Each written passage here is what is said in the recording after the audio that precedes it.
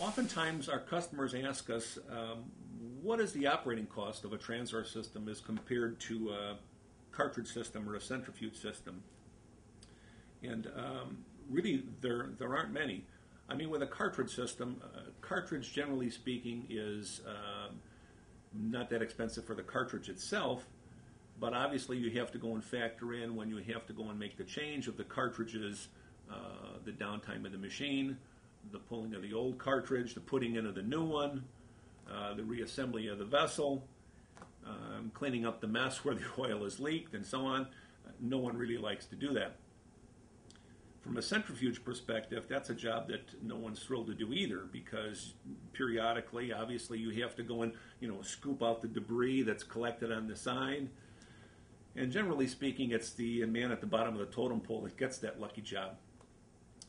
With the Transor, it's much different, because even though we filter to 1 micron, rather than replacing the elements, they're cleaned automatically once a shift.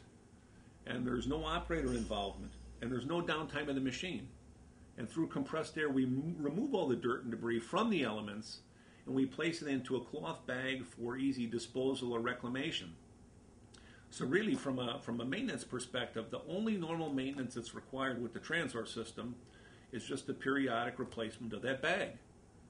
And generally speaking, when looking at the wide range of our customers, different applications and the like, I would say that they normally replace it maybe once a month, something like that. And the bags are sold by the dozen, $290 a dozen. So generally speaking, the operating cost of a Transor system is quite low. If you have any other questions, if you'd like us to go and make a comparison between your filtration system from a performance point of view or operating costs and a Transor, feel free to go and give us a call. We're more than happy to chat with you, and we really enjoy the discussion. So give us a call.